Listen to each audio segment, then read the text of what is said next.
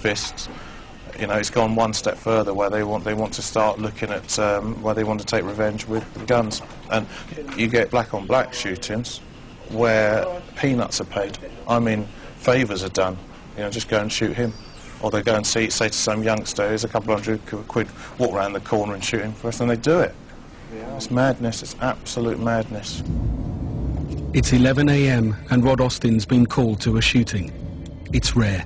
Most shootings happen after dark. Trident has just received a phone call from... which station is it?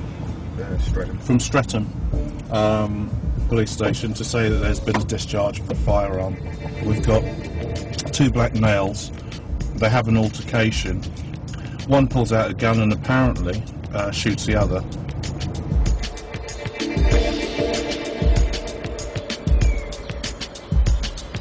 Just to run through it, we've got 11:13, a fight at that bus stop there, and there's 2 guys with guns. Yeah. One guy's been shot. He's got entry and exit wounds to the right upper thigh. Right. We got a Mac-10 in a pink bag. A Mac-10? Mac-10. Jesus. The Mac-10 is a lethal machine pistol that fires 1,100 rounds a minute. It was the weapon of choice for US Special Forces during the Vietnam War. Just before you get to the barrel of the weapon, you can see some green tape. There's a small silver object attached to it, and that creates a laser, which will obviously switch on, point at the target, and it'll help them to obviously shoot the right target. Very crudely done, but at the end of the day, relatively effective, because you get the laser sights at the right person, it'll just generally find the right direction. Very lethal weapon. A second gun was found at the scene, a 9mm pistol. In the past 4 years, Trident has seized over 650 guns in London. The days where you had the old-fashioned armed robber with the sawn-off shotgun, they tend to have disappeared. You know, they would just pull out the gun for that particular crime, shove it down their trousers or inside their raincoat, go in, do the armed robbery and walk out again. Our people are carrying the guns all the time. You know, they're with them 24 hours a day, so it has to be concealed so that we and the public don't realise they're carrying a gun. Most of the people we deal with use every single type of gun you can imagine, from machine pistols to 38s to 45s to replicas to converted weapons. Everything under the sun. One of the biggest challenges we face at the moment is where the guns are coming from. There's no doubt that some of them have been around for many years, but what we've seen of late are more and more guns that we can't really trace, and there's some suggestions that many are coming from the former Soviet Union, former Yugoslavia, and even current conflicts such as Iraq. But I don't think nationally we've really got a full picture on where some of these guns are now coming from.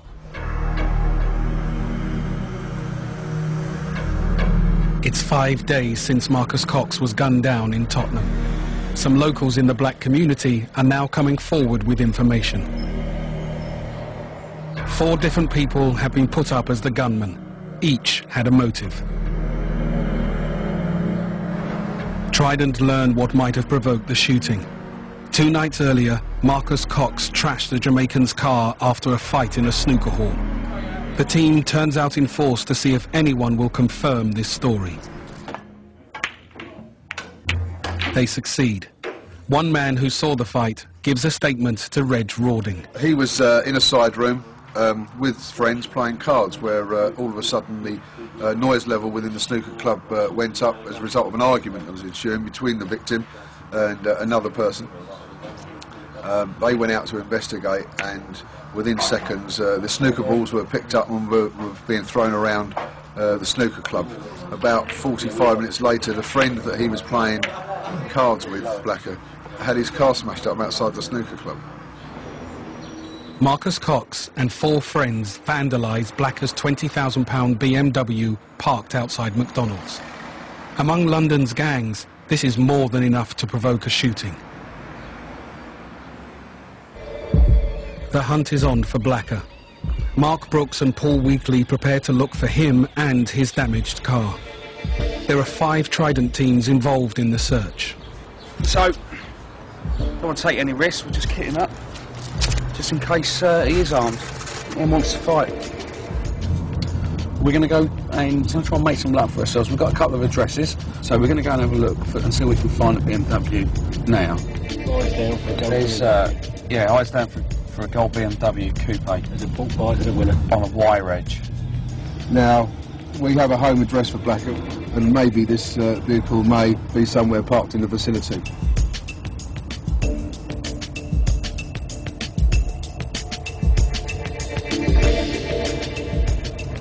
We have obviously a murderer, or we believe to be a murderer at this stage, which intelligence suggests is a murderer, and he may still have access to that firearm or other firearms. If we locate his vehicle, we need to contain it. So safety in mind first. We'll just contain it and then get the gunships down.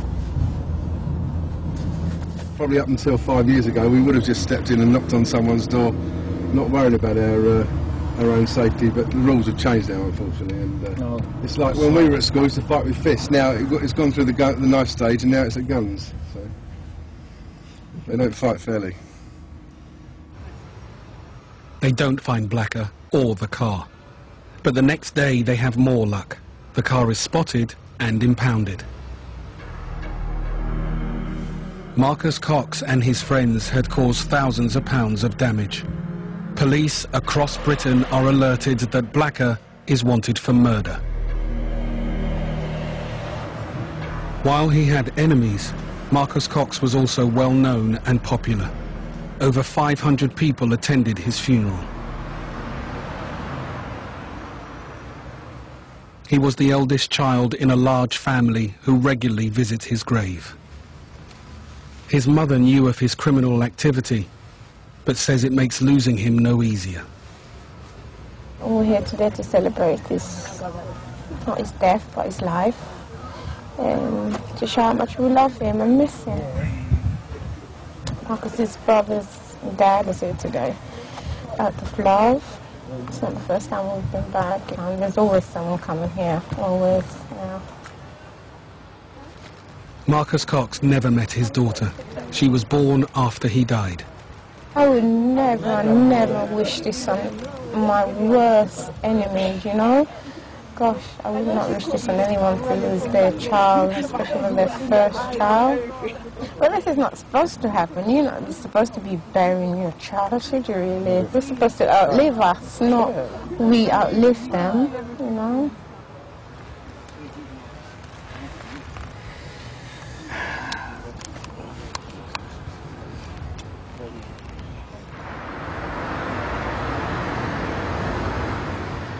John Coles heads to City Hall for a meeting with leading figures from London's black community.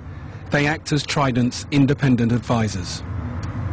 We're off to the IAG, which is the Trident Independent Advisory Group, which is a meeting held monthly with representatives of the various black communities from across London.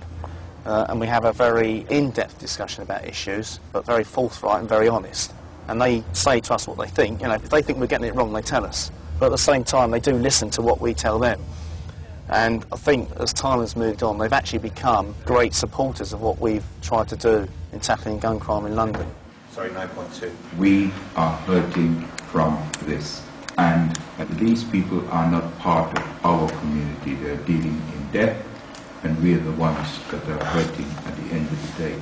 What I am concerned about is the fact that the more professional, more ruthless, more hardened offender within Trident's remit is gradually being reduced. And what we're seeing is the emergence of the kids carrying the guns, who are not going out necessarily to kill, but they're going out carrying the guns to discharge them with disrespect issues, these silly fallings out. And the shootings that are taking place over very, pretty pathetic, ridiculous arguments. We are not going to crack this issue unless we all understand there is only so much 24-odd people can do. The issue is about bending the mainstream. It's about getting local authorities, education, youth service to do their thing so we don't have to bloody well exist. The following day, John Coles is back at City Hall. This time, he's speaking to a tougher audience.